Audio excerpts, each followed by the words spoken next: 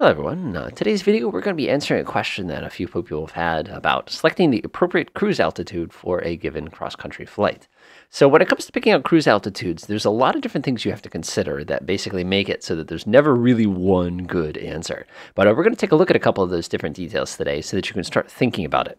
The first thing that we need to think about when it comes to cruise altitude is the minimum en route altitude. So if we're taking a look here at a nice little sectional chart, you'll notice that there are these little numbers. Have a big number and you have a little number directly next to it. This refers to the minimum altitude to safely clear the terrain. Now, in the United States, at least, it's set up in such a way that you have to always be at least 800 feet above the ground if there are people and 500 feet above the ground if there are not people, which means that basically if you're trying to figure out how tall everything is around you, you can just either look at the mountains or take a look at these blue numbers. Now, obviously, where I live, you've got some pretty tall stuff, but nothing really excessive. When we go all the way out west, of course, this you can see with the weather patterns, of course, this is the winter. So when you get that, you tend to get quite a bit of variety as far as weather goes. We'll come over on this side of things where you have actual mountains as opposed to the lazy mountains that I have on my side. And you can see that our minimum en route altitudes get a little bit taller. As you can see, this particular one was 10,300 feet.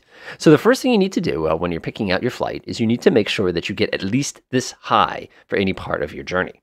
So again, if we were doing something, let's say we'll take off from Northrop Grumman here, which is interesting that they don't feel. Let's say we're going up here to Jackpot. We know that along this line, we need to be 7,500 feet here, 10,300 feet here, 9,400, 8,500. So if I were picking my cruise altitude automatically, I would immediately go, well, we at least need to be at 10,300 feet. So that's my first step. The second thing we need to consider about is the type of flying we're going to be doing. So if we are doing what they call visual flight rules, we need to make sure that we are traveling odd thousands if we're heading towards the east and even thousands if we're heading towards the west. That would mean that, let's say we have this minimum of 10,300, getting this up to our next even thousand plus 500 would be 10,500 feet. So luckily for us, this is actually a very simple route, and it just means we need to be at 10,500 feet minimum. Now you're sitting there going, well, that's actually not too hard. So why don't you go ahead and demonstrate a different one? Sure. Let's say we're going from PVD to POU. We're doing something like this. It seems my internet's a little connection. Somebody's streaming somewhere in this house. You can see that along this line, now our minimum en route altitude will be 2,100 feet. Actually, if anything, it's probably going to be 2,300 feet because we are so darn close to this pretty hefty zone over here in Litchfield. So that would be our minimum. So again, because we'd be traveling from east to west, I should say, we need an even thousand. So we could do 2,500 feet without too much issue. We could also do 4,500 feet, 6,500 feet, and so on and so forth. So that's actually pretty straightforward. So you're saying, so that sounds pretty good. Which one of those altitudes do we actually want to travel at? So now we have a new problem, and that's going to be weather. So right now, this is actually a good day to demonstrate this. If I hold my mouse over here, I notice that my weather condition indicates that I have overcast clouds at 1,000 feet. So here's the problem. If we're flying using visual flight rules, we need to be at least 500 feet below clouds at all times, which means that if I need to go to 2,300 feet or 2,500 feet, but my clouds are at 1,000 feet, I can't possibly take this flight because the clouds would literally get in my way. Now, some of you are familiar with the rules called VFR and top, where basically you fly over the clouds without actually going through a cloud. Technically, that is visual flight rules. However, it's super dangerous because you can't safely see the things you're supposed to be using as your references. So you have to kind of be mindful of that as well. So let's say, for example, my cloud level was 3,000 feet.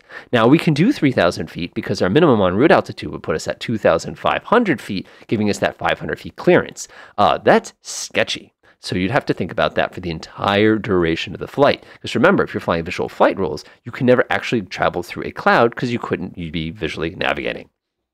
So let's say, for example, now, as you're going, well, wait a minute. So obviously, it's not a good day to go flying for visual flight rules. How are we going to solve this problem? So then you can think about, well, let's go ahead and take a look at another scenario. What if I'm doing another IFR flight instead? So let's go flip over to IFR mode real quickly. Now you have a brand new minimum altitude, and it's actually indicated by a completely different color.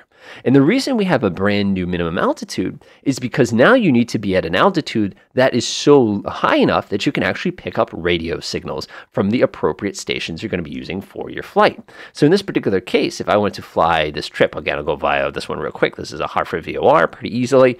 We can see here along this line, I have a minimum altitude of 2,600 feet, but I notice down here in Bridgeport, I have a minimum altitude of 4,200 feet. So my journey now, if I'm flying IFR rules, would have a minimum en route altitude of 6,000 4,000 feet because I need to do even thousands when I'm heading towards the west and I'm flying under IFR rules. So my 4,200 feet, I actually can't do because it's considered too low. And I can't do 4,000 feet, but I certainly could do 6,000 feet, which is going to take a pretty substantial amount of time. Now, here's where it gets interesting. If I did the opposite, and let's say I was trying to fly out here from Poughkeepsie all the way back to Providence, since I'm traveling in this direction, yes, my minimum en route altitude is now an odd 1,000, which means 5,000 feet would be my minimum altitude to travel this particular journey.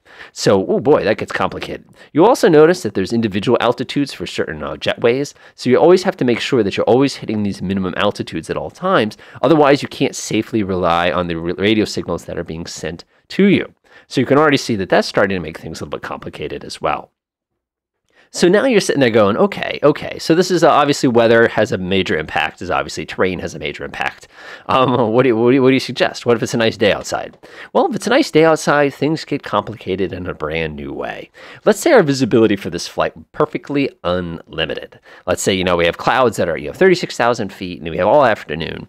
How high should we go? So first of all, we know our minimum, so we can't go under our minimum ever. And we'd also know our maximum, which would be whatever the top of those clouds would be. So how do we pick our altitude now?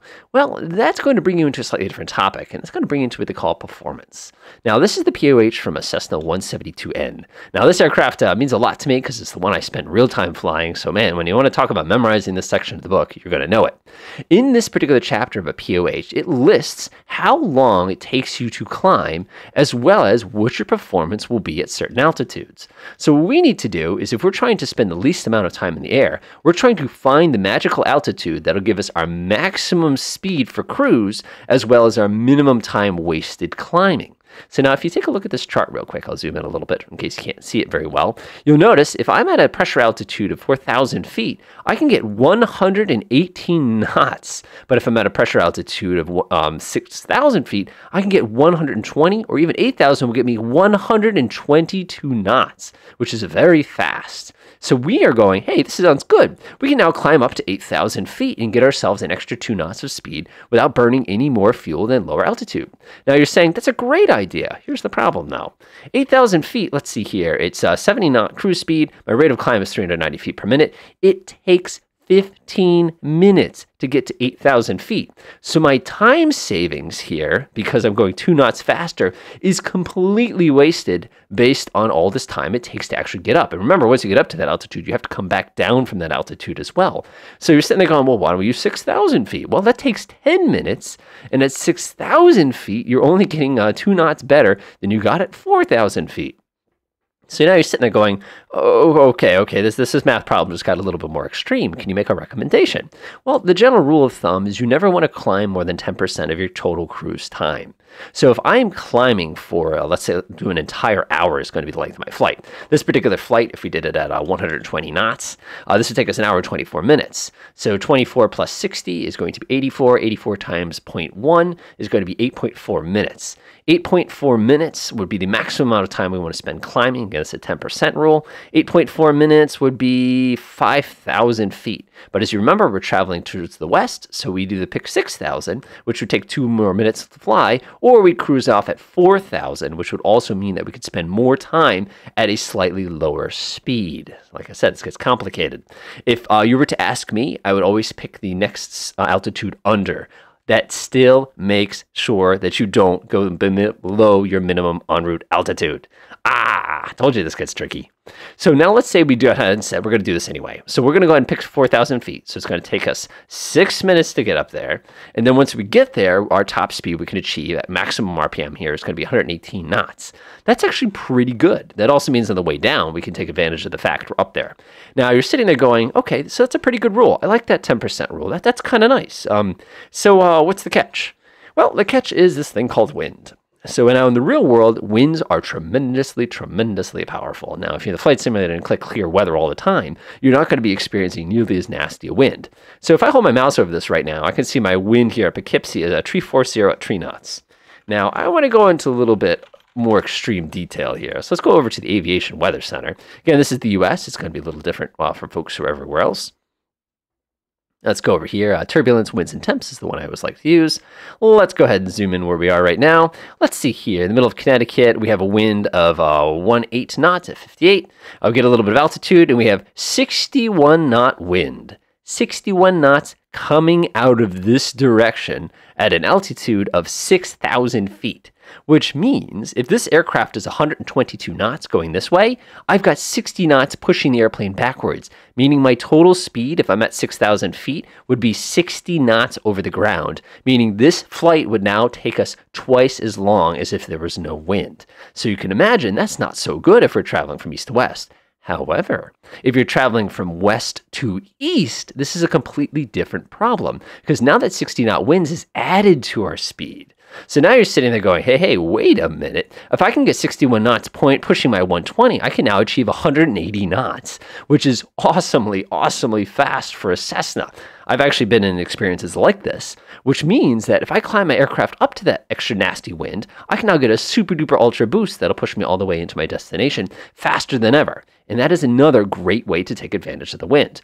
In general, the more likely you are to travel to the west, the lower the altitude you're going to have to pick. The more likely you're to travel to the east, the higher altitude you're going to pick. Because in general, at least in the United States, wind comes out of the west to the east, which means I want it to push me this way, and it's going to fight against it going back that way.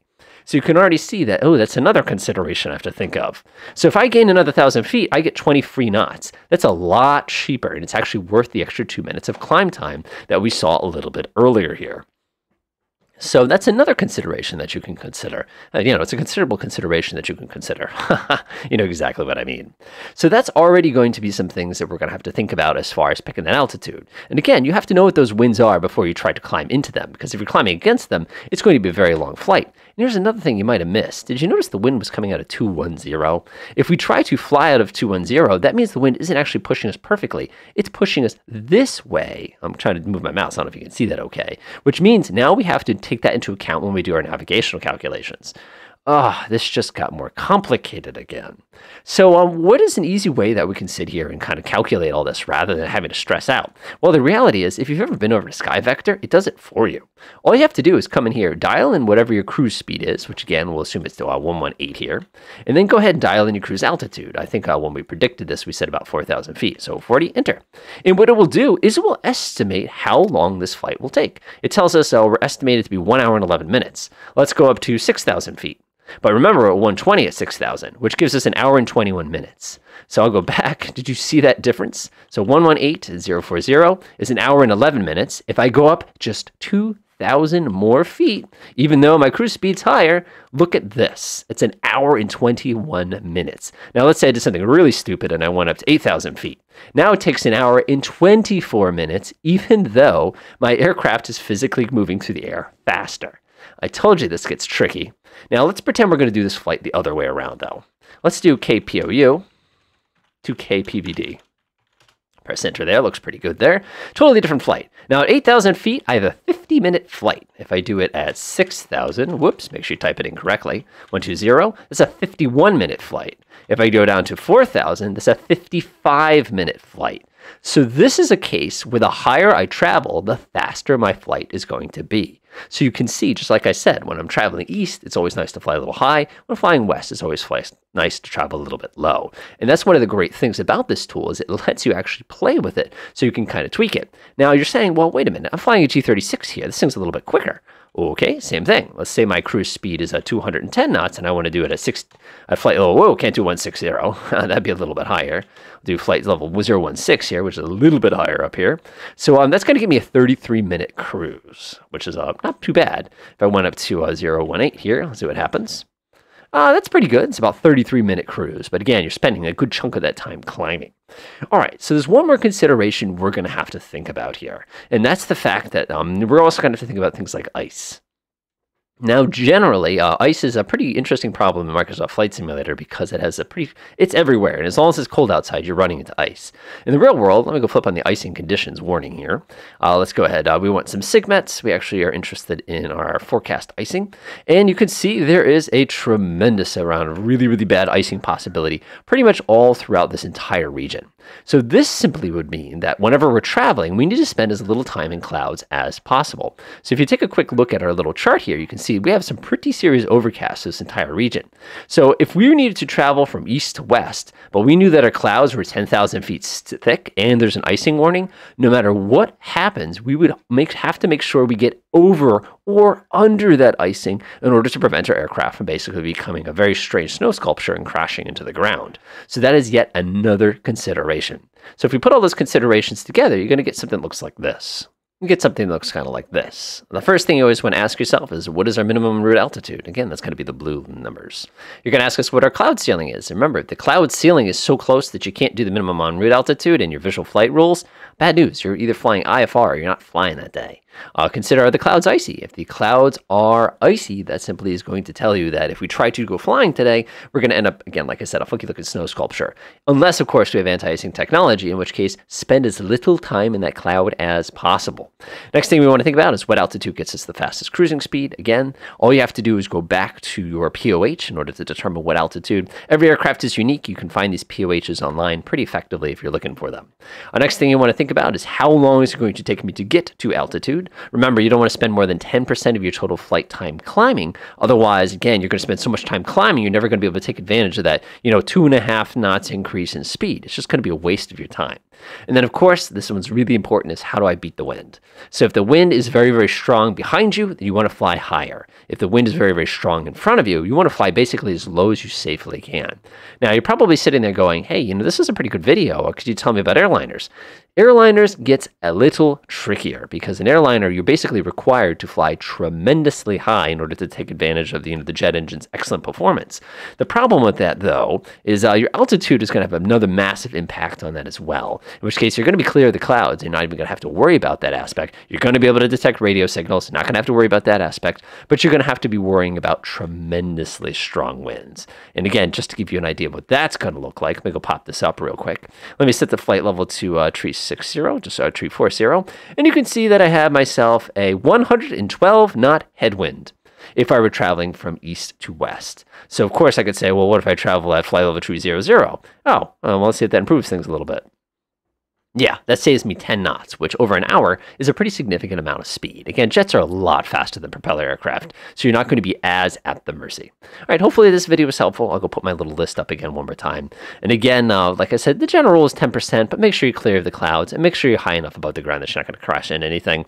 Another thing that you want to remember is non-turbocharged propeller aircraft do not have the same climbing capability as the ones that do, which means if you're in a Cessna 172 and your minimum en route altitude puts you at 11,000 feet, I got some bad news. It's going to take a very, very long time to get there. As a matter of fact, if you want to look it up exactly, it would take us 24 minutes to get there. So it also covers 32 nautical miles, which is staggering. By the way, the wind affects the distance you cover here. So kind of keep that in mind. And look at our climb speed, 250 feet per minute.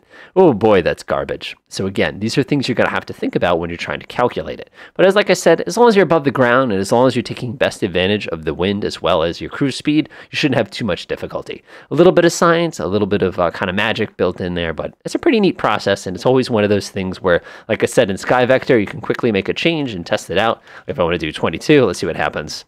Ha ha ha. That did not save any time at all. But again, you can see exactly what that does. Enjoy.